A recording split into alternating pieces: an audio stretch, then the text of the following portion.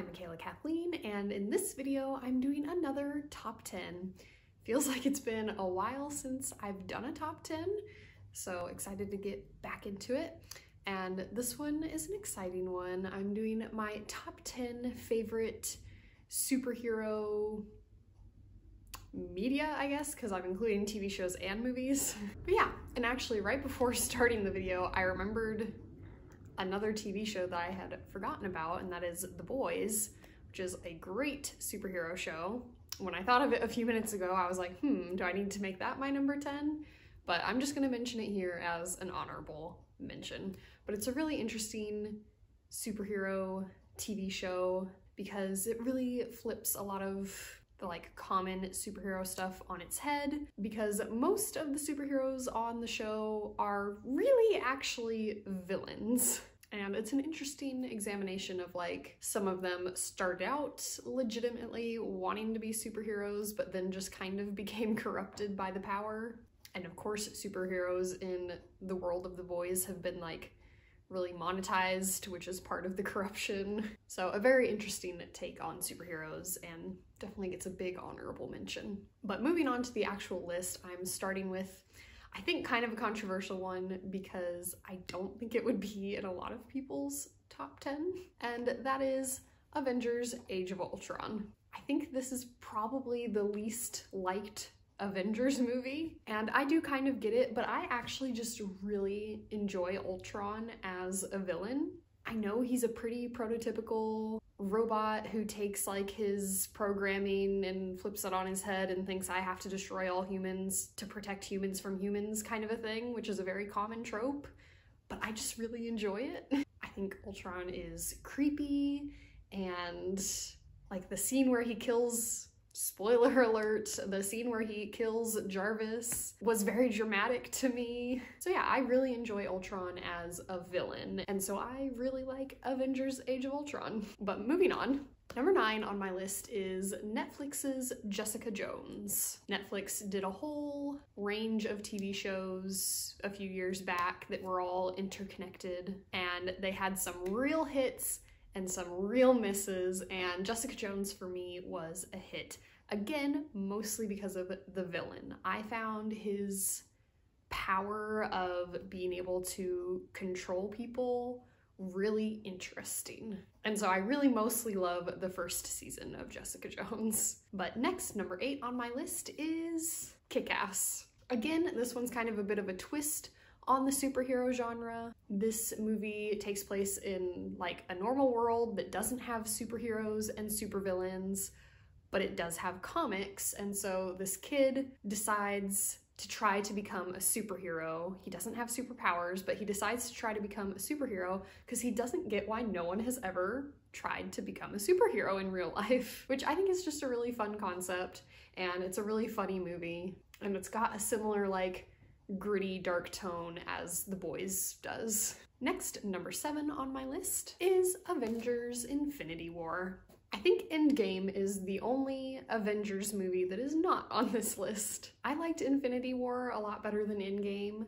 I don't think that's a super popular opinion, but to me Infinity War was just way more dramatic, since it did have that ending where the heroes lose so dramatically, which is not a typical ending for a superhero movie. And this was the first really, really, really big team up, which obviously we got in Endgame as well, and even though it was technically a bigger team up than Infinity War, Infinity War had already done that big team up thing. Because I feel like there comes a point where you have so many that it doesn't feel that much more dramatic than how many we already had for this movie. So yeah, really like Infinity War for all the new things that it did and that really dramatic ending. Next, number 6 on my list is Thor: Ragnarok. Again, this movie is just hilarious. It's just got the perfect tone all the way throughout. It made me actually like Thor, which is a character I never cared much about. And yeah, honestly, this one was just a fun time. Next, number 5 on my list is the last TV show on the list, and that is Netflix's Daredevil. This is one of my favorite TV shows of all time.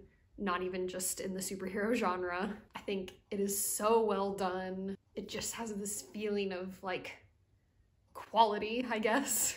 The acting is great, the tone is great, the fight scenes are really good. I love how the fight scenes are choreographed, which is not something I usually really pay attention to. Again, much like with Jessica Jones, season 1 of Daredevil is by far my favorite season. I just recently rewatched it and had a real good time, but I only rewatched the first season because I was like, I don't have time for the other two. But yeah, love this one a lot. Even down to the intro, like the intro music always gets me so pumped. I don't know why. The characters are all so great. I love Foggy, he's adorable, of course, but Fisk is such an interesting villain. Of course, Daredevil himself is great. I really like Karen, just the entire cast really nails it. But moving on, that was the halfway point of the list. Next, number 4 is Avengers. This is my highest rated Avengers movie. I still think the first one is the best. It's the classic. This is the movie that really got me into Marvel in general. Before that, I was mostly just a Spider-Man fan. It's the original team up, the first team up. I feel like this is when everyone knew that Marvel had truly arrived. And yeah, it's just still so good. I feel like it's just got the perfect balance of comedy and action. It's got like the most classic Marvel tone, I feel. So yeah, a real classic. Next, getting into the top 3 here, I've got Deadpool. Just waiting for him to get into the MCU, honestly. Again, this is another one that is just so hilarious. And this spot is kind of held by Deadpool and Deadpool 2. I love them both. I like Deadpool a little better. But yeah, just the whole Deadpool series here in the number 3 spot. Of course, Ryan Reynolds is just so enjoyable to watch always in anything that he's in, but especially as Deadpool. So yeah, again, just hoping this breaks its way into the MCU properly. Next, number 2 on my list is The Dark Knight and The Dark Knight Rises, but mostly The Dark Knight and not Batman Begins at all. I think that movie's very boring. But yeah, of course, here it's all about Heath Ledger as Joker. It is just one of the most impressive acting performances ever on screen, in my opinion. And yeah, this one has the dark, gritty tone, which I like to have occasionally. I feel like it was just so well done in these movies. And yeah, again, this is just one where I basically just, anytime the Joker's not on screen, I'm just waiting for him to be on screen. I could string together the scenes that are the Joker and just watch those on repeat. And finally, number 1 on my list is Spider-Man. And by this, I mean any Spider-Man movie.